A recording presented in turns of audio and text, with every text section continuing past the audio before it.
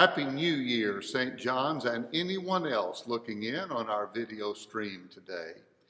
We trust that you are with loved ones, that you're inside and warm as we begin a new year together. At St. John's Baptist Church, we find ourselves in Charlotte, North Carolina, touching people's lives. And today, we want you to worship with us in ways of spirit and truth and freedom, and we trust that you will find your way into our sanctuary sometime in 2023. One thing that we are doing as a congregation through this year is we're reading through the four Gospels together. Through October, November, and December, we read through Matthew. This brochure is available to you, and you can find this also on our website if you would like to read with us, and you can listen with us to these scriptures from the Gospel of Mark through January, February, and March. Once again, Happy New Year. Welcome into a brand new year of ministry with St. John's Baptist Church.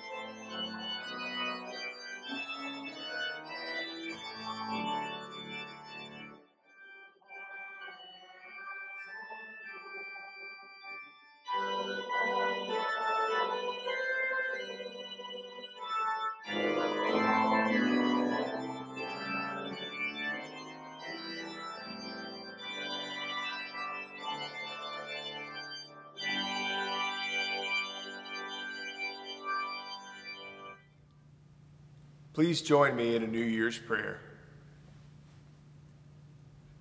God of light and renewal, we do seek to be faithful to you. And may we be still enough, attentive enough, and aware enough to be able to truly adore you. Because when we stop and pay attention and let your light shine upon us, we can grow and we can be renewed. In the coming year, may we resolve to grow in our relationship with you. And we pray for your blessings in the coming year. We pray for your blessings more so than the blessings of our culture. May the knowledge and the experience of your light shining upon us bless us with patience, commitment, and compassion, so that our lives might share patience, commitment, and compassion with others. For when we offer your gifts to others, we are truly blessed, they are truly blessed, and the world is a better place. Thank you for the coming of Christ. May he live anew in our hearts and shine forth in our living on this day and in the year to come. Amen. The Gospel of Matthew, chapter 2, verses 1 through 15. In the time of King Herod, after Jesus was born in Bethlehem of Judea, Magi from the east came to Jerusalem asking, "Where is the child who has been born King of the Jews? For we observed his star in the east and have come to pay him homage." When King Herod heard this, he was frightened, and all Jerusalem with him, and calling together all of the chief priests and scribes of the people, he inquired of them where the Messiah was to be born. They told him, "In Bethlehem of Judea, for so it has been written by the prophet. And you, Bethlehem, in the land of Judea, are by no means least among the rulers of Judah, for from you shall come a ruler who is to shepherd my people Israel." Then Herod secretly called for the Magi and learned from them the exact time when the star had appeared. Then he sent them to Bethlehem, saying, "Go and search diligently for the child, and when you have found him, bring me word so that I may also go and pay him homage." When they had heard the king, they set out, and there ahead of them went the star that they had seen in the east, until it stopped over the place where the child was. When they saw that the star had stopped, they were overwhelmed with joy. On entering the house, they saw the child with Mary his mother, and they knelt down and paid him homage. Then, opening their treasure chests, they offered him gifts of gold, frankincense, and myrrh. And having been warned in a dream not to return to Herod, they left for their own country by another road. Now after they had left, an angel of the Lord appeared to Joseph in a dream and said, "Get up, take the child and his mother, and flee to Egypt, and remain there until I tell you.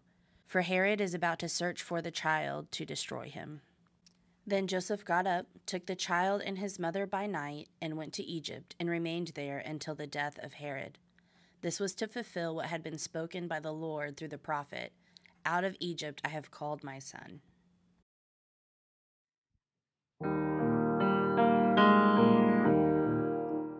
This is a day of new beginnings, time to remember and move on, time to believe what love is bringing, laying to rest the pain that's gone.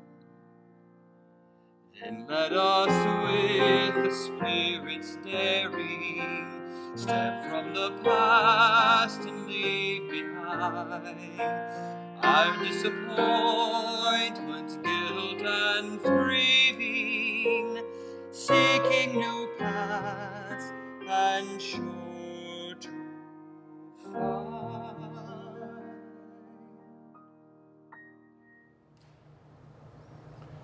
St. John's, this New Year's Day of 2023 is more than just another turning of the calendar. Today, we seek a significant step forward as a community of active faith. As you probably know, January is named for the Roman god Janus. Images of Janus had two faces, one looking backward and one looking forward. As one year ends and another begins, it is apropos to consider both yesterday and tomorrow. Throughout 2022, we have moved forward while reflecting on yesterday. We have been celebrating and remembering the past century. This was our centennial year. Decade by decade, we have been telling stories and looking at photos and considering people, events, commitments that shapes us still today. During the past century, St. John's has influenced tens of thousands of lives, and we begin 2023 with new opportunities and visions to influence thousands more. So here we go, charter members of St. John's Second Century. We begin our second century on this 8th day of Christmas, and we retell this story of the Magi from Persia traveling west looking for a king. They were looking for Jesus, but they did not know his name. They just followed God's light.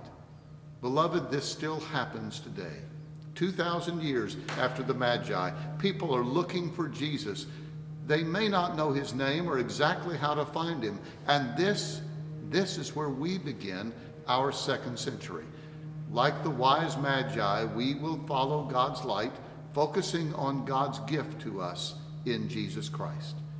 And as we follow God's light, I look forward to leading you and this outstanding church staff into this new year. We will continue to be a servant church impacting our city and world. We will provide hospitality and strengthen relationships through small groups. We will increase our outreach to potential members and follow up on every guest. We will pursue spiritual growth so our lives become more integrated. We will assimilate people into the life of St. John's and provide pathways of service for them. We will initiate new connections with young adults. We will build a community alongside them. We will persist in advancing our ministries with children and youth and their families. We will expand our efforts in congregational care ministries. We will improve our use of media and messaging to share God's good news in Charlotte. And we will increase our witness, including our expressions of worship and stewardship. While beginning this journey, we will start next Sunday by baptizing several young people as new disciples of Jesus Christ.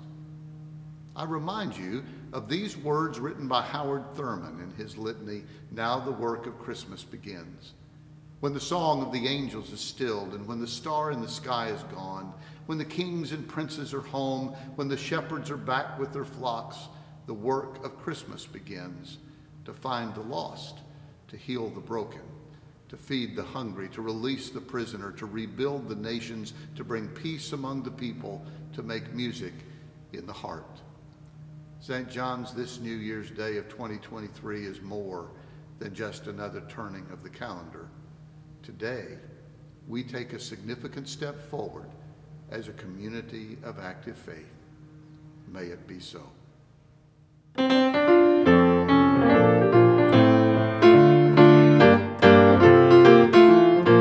Well, go tell it on the mountain, over the hills and everywhere. Go tell it on the mountain that Jesus Christ is born. While shepherds kept their watching o'er silent flocks by night, behold, throughout the heavens there shone a holy light. Go tell it on the mountain, over the hills and everywhere. Go tell it on the mountain that Jesus Christ is born. Down in a lowly manger the humble Christ was born, and God sent us salvation, that blessed Christmas morn. Go tell it on